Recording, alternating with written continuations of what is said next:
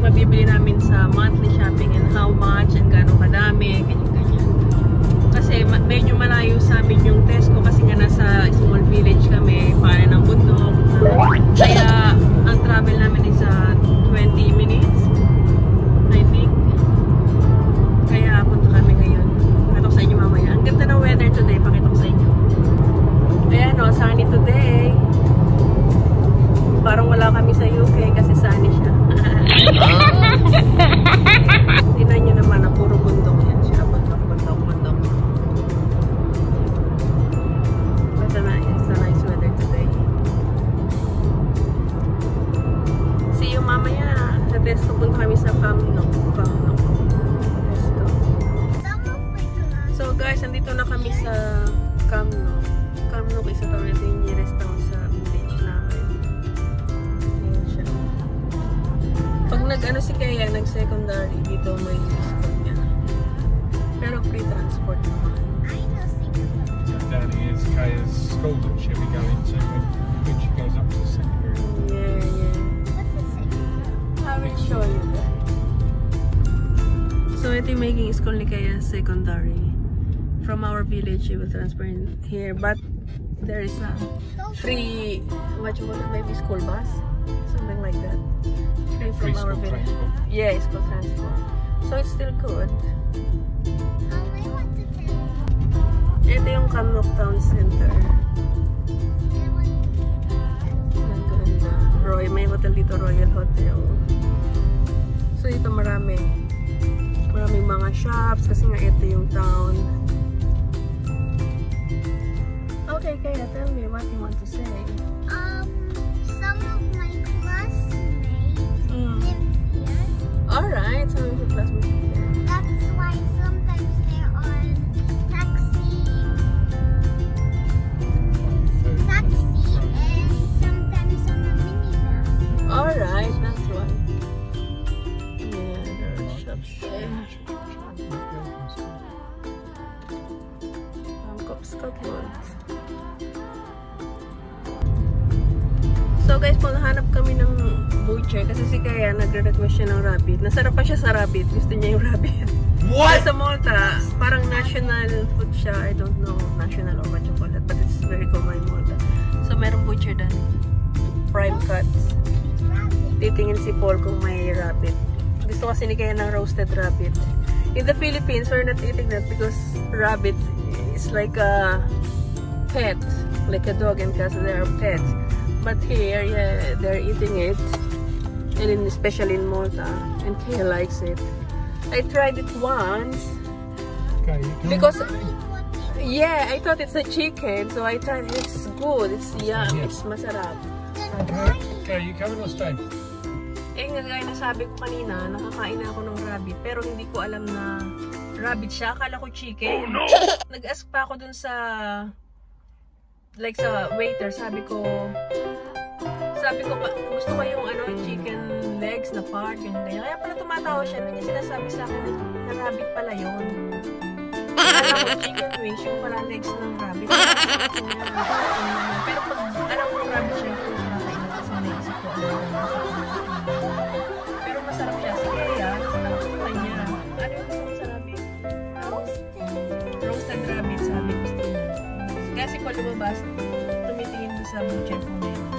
Kasi hindi tulad sa Malta na kahit sa butcher meron siya, dito yung iba, wala. Ang tawag nila game daw kasi game kasi hinahand daw yung rabbit. So, titingin siya, sana meron kasi sige na gusto niya. So, Kaya, you said your classmates are living here? Yeah, some of them. Alright. So they come to school with a minibus and taxi? Yeah. Or a car. That's why some of them go to the... Yeah, unlike you, we're just walking because it's like 5 minutes walk. Yeah. My friend Gillard just goes on the big brother or sister. Alright. Because he has a great big sister. Okay. Oo nga pala guys, may nag-request sa amin si Bebe, si Andrea, taga Batangas siya, Andrea Tumakon, na isa yung sana nanonood. siya ng ano, A Day in Our Lives, saka Tagalog Only Challenge. Ganyan. Tagalog, kumbaga, sa isang araw magtagalog lang kami. Pero hindi pa namin magawa kasi pinapractice ko pa sila, lalo si Paul. Hindi siya, ang alam niya lang mabaw, manulit. Oh my God. Yun lang.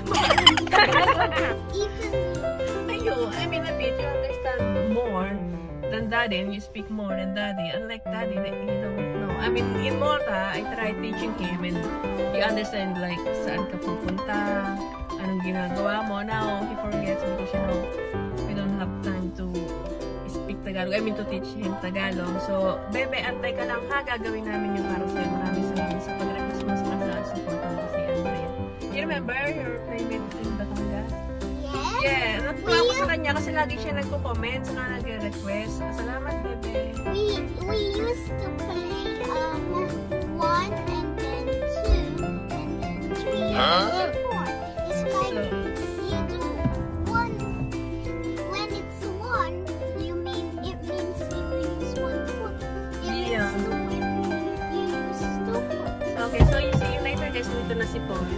So you found there's rabbit now. Oh, no rabbit. Okay, see you. Nalig kami sa Tesco. Dito na lang sa bahay. Hindi pa namin nakapatry mga pagsimba dito. Ang ganda. Yeah, beautiful church. Kasi napakaganda dito. Ang gaganda ng puno. Simang bahay. Police station. Yung blue na yan ang police station. Big police station. Tayo sa Tesco, Cumnock. Maliit lang siya, kaya sana lahat ng bibilihin namin nandito kasi first time namin mag monthly shopping dito. Weekly lang. Usually kasi LD saka ito. Kaya lang, ang layo kasi ng LD. Parang luwi ka pa sa gasolina. It's the third time, Mommy. No, kaya monthly. I'm saying monthly. Normally, Daddy does. So, kaya we'll get the big trolley.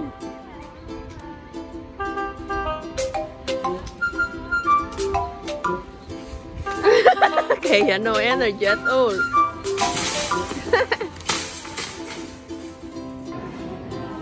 Maliit lang siya, oh. Ayan, oh. Ayun na yung dulo niya. Dito sa kabila, ayun yung dulo. Kaya, ano siya? Gulay. Gulay sesh. Merong toge dito, oh. Beef sprout. Tapos yung mga noodles. Gulay din. Yung sweet potato, oh. Kamote, 89p. Isang balot na siya. Isang balot na yan siya. So, no, kasi kaya na pambaon niya sa school. Snacks lang. Gusto niya lang ng snacks. Kasi sa school, meron silang free foods for lunch. Very nice foods. Ito yung mga eggs nila. Eggs. Saka bread. Ito mga palaman.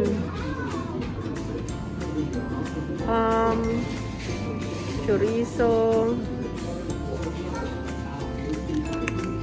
Corned beef. Cheese. Chicken rolls. Mamura kasi sa LD, kaya pina-price nila, minamatch nila. Mga meat section. Beef, pork, chicken, seafoods. What's it called?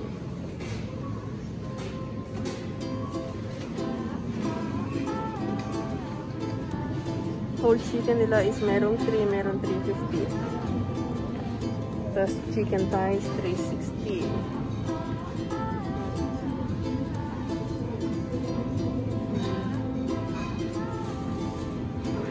Ay, fancy chicken wings. Ano siya? 156 for the chicken wings. Kuha kong isa. So, dito yung mga frozen goods nila, oh.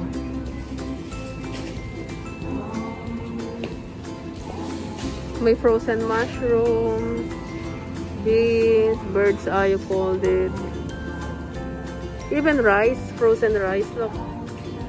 Frozen pasta, chips, Brussels sprouts. Name it, they have it. Beer and wine. Wine. From there to there. There are beers. Beer. 2 pounds, 180, I don't know. All Jack. Wala bang Red Horse? What? Ito yung mga juice, oh. Ayun ang iniinom ko. Can I see? The black currant. Hindi ako nainom ng tubig, puro laging juice. Ah, saka ito, tropical. Pero kabibili ko lang saka yung lemon. Kasi hindi ako sanay nung nainom sa tap. Ganito kasi dito, pero ayoko siya. Gusto ko may lasa. Ito na yung dulo, oh. Ang liit lang niya. Mga oil. Saka mga canned goods. Mga dishwashing, panglaba, panglinis, pang spray. Stationery. Mga pang lotion, pang ano sa mukha. Maliit lang siya. Nasa bahay na kami. Ayun yung mga pinili namin yan. Yan. Nalagay niyo na yung iba doon. So for monthly. How much you spend? 85 pounds for monthly, but it's incomplete. Kasi nga maliit lang yung Tesco dito. So see you sa our next video.